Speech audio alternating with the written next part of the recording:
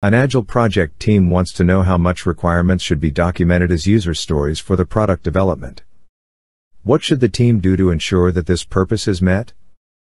A. Ignore the requirements documentation. B.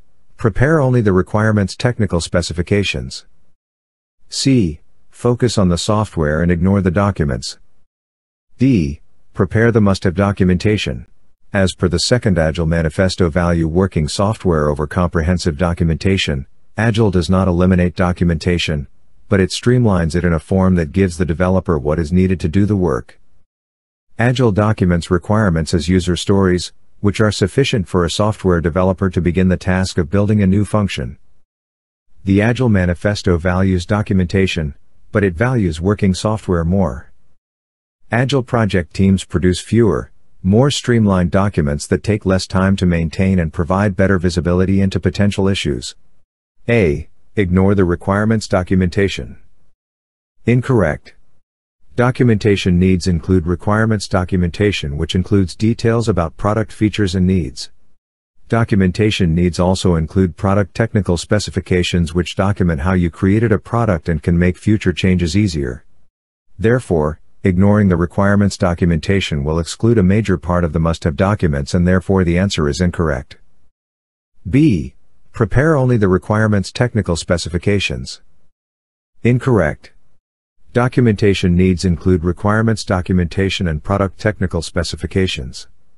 Therefore, preparing the requirements technical specifications only will also ignore the requirements documentation, which will exclude a major part of the must-have documents, and therefore the answer is incorrect. C. Focus on the software and ignore the documents. Incorrect. Documentation needs include requirements documentation, which includes details about product features and needs.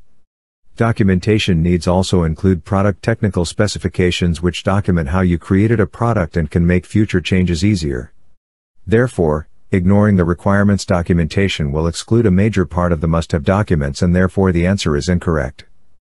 D. Prepare the must-have documentation. Correct. Preparing the must-have documentation means preparing the requirements documentation and product technical specifications. Requirements documentation includes details about product features and needs, while product technical specifications can document how you created a product and can make future changes easier.